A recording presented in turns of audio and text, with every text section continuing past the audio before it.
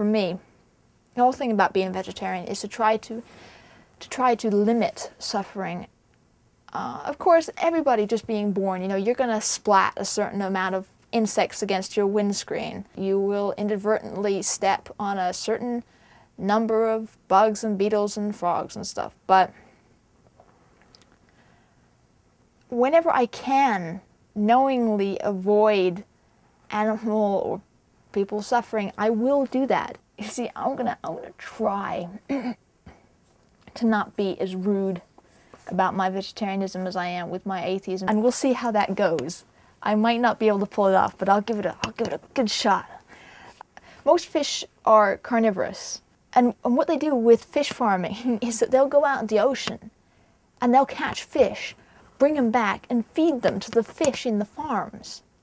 All right, it takes 5 pounds of wild-caught fish to produce 1 pound of farmed fish. I was really tempted to skim over this part. Because the male chicks of egg-laying breeder hens are unable to lay eggs and are not bred to produce excessive flesh for the meat industry, they are killed. Every year, more than 100 million of these young birds are ground up alive or tossed into bags and suffocated. Chickens. At the slaughterhouse, their legs are snapped into shackles, their throats are cut, and they are immersed in scalding hot water to remove their feathers. Because they have no federal protection, birds are exempt from the Humane Methods of Slaughter Act. Most are still conscious when their throats are cut open, and many are literally scalded to death in the feather removal tanks after missing the throat cutter. By the way, the Humane Methods and Slaughter Act is a fucking joke. Pigs. As piglets, they are taken away from their mothers. When they are less than a month old, their tails are cut off.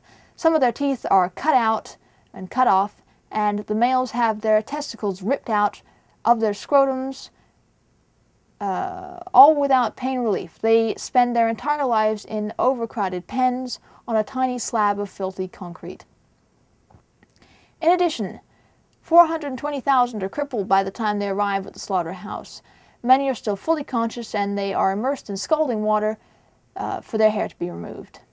Ducks and geese raised for foie gras endure the pain of having a pipe shoved down their throats 3 times a day so that 2 pounds of grain can be pumped into their stomachs to produce the disease. This is a desirable effect. This is what they're trying to do.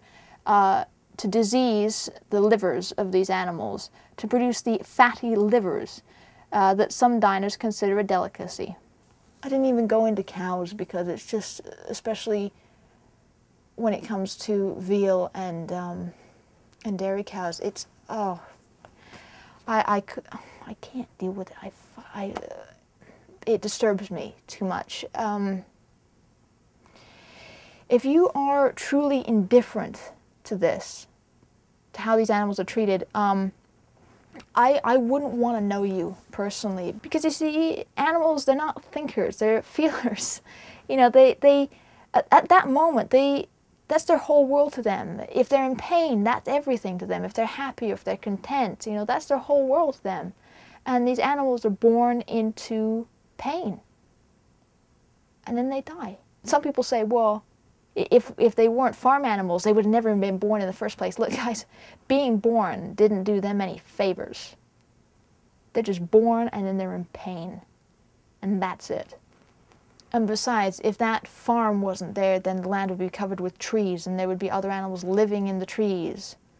So those animals don't get to exist because the farm is there. It's a trade-off. And of course, the meat industry really doesn't advertise this stuff because they don't want you to think about this. It's not good for business for you to think about how your food arrives on the table.